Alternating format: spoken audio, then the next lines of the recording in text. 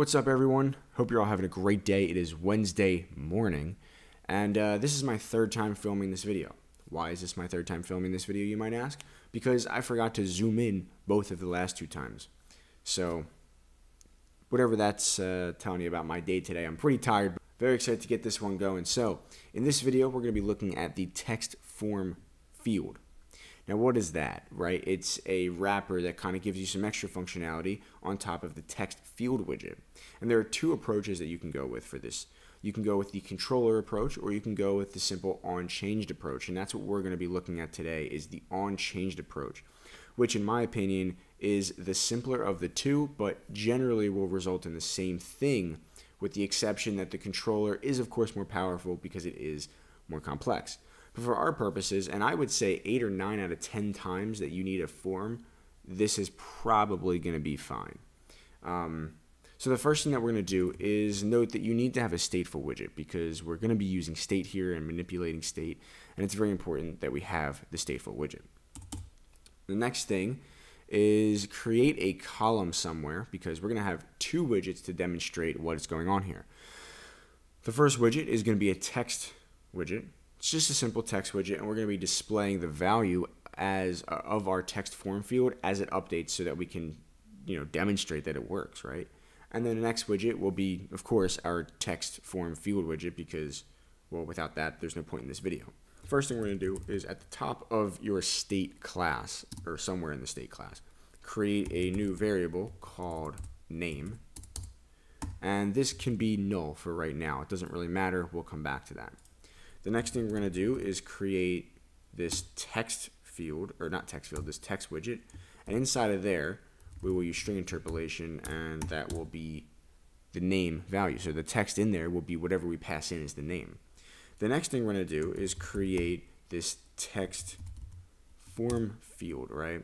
And inside of there, we're going to have an onChanged method. It's really a callback method, or callback function, right? So every time the user does something in this field, essentially what's going to happen is this will be run. So our widget now looks like this. Unfortunately, I still can't zoom that in, but our widget now looks like this. I can type in here, right? And nothing happens because we haven't actually told anything to happen yet, but regardless, it does work so far the way we want it to. Now inside of here, inside of this callback function, there's something important to note here, is that this is a voided function, which means that it doesn't return anything. The only thing you can do here is make your calculation or perform your action or something like that, and then that's it. There is no returning, no nothing, right? So what I'm going to do to demonstrate what kind of is working here is I'm going to print the text.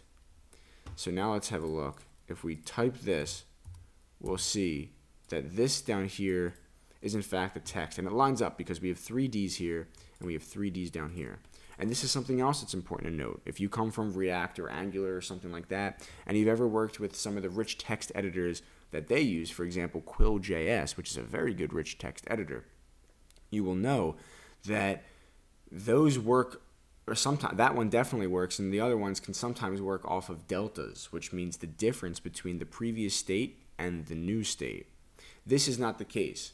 We get the entire text value here, which is cool because that means we don't have to do anything. That's what we need. That's what we get, right?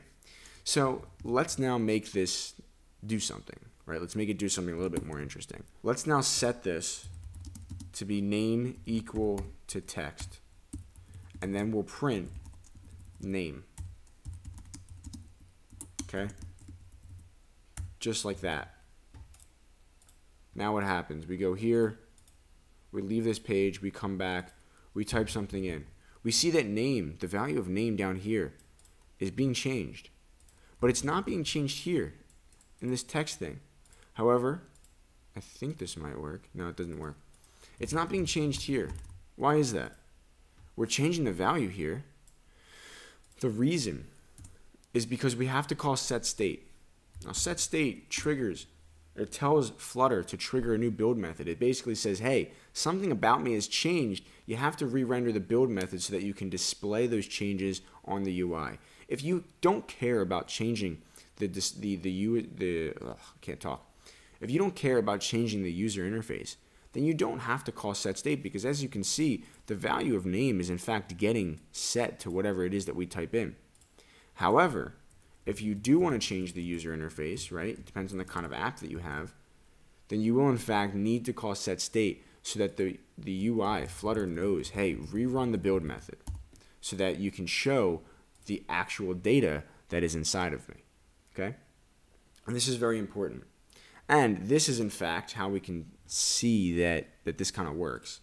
The next thing I want to do is I want to set an initial value. And this is important because you might have the situation where, you know, in my app, for example, I'll show you right now, I have a profile, and inside of that profile, you can have your data. You have your profile data. But it'd be really bad a user experience if every time you wanted to edit your profile, all of these things were blank. I don't want that. I want to show the current value of what they are in the database so that they know what to do, right? What to update, what the value is. And so that's how we're going to do this, is by setting the initial value. So let's go here and set initial value will be equal to name. But right now name is null, so we have to change that, right? So let's come down here and we'll change this to be equal to hey.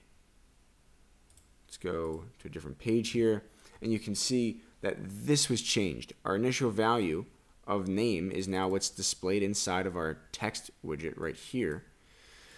And now inside of our form field, we now have the initial value of hey, because we set that to be so here. And we can keep typing and it'll still work just the same, which is pretty nice, okay? So we have the exact same result that we had before. Now we can set an initial value, which you could get from, I don't know, maybe it's stored somewhere in your app, or maybe you're pulling from a database, or wherever it is. You can set your initial value so that your user has a better user experience. I do apologize if I seem kind of tired, because for some reason I'm just really tired today. But regardless, thanks again for watching. If you like this video, please thumbs up this video. Give me a like down below. It really helps out the channel. Subscribe if you want to see more, and hit that bell symbol so you get notified. Also, leave me some comments. Let me know how I did. What videos do you guys want to see next? Something preferably about Flutter, since that's what I'm kind of doing a lot of lately. But videos on JavaScript too are cool, or Node, or whatever you guys want. I work a lot of do a lot of stuff with that. So let me know in the comments down below. All right, have a good one. Peace.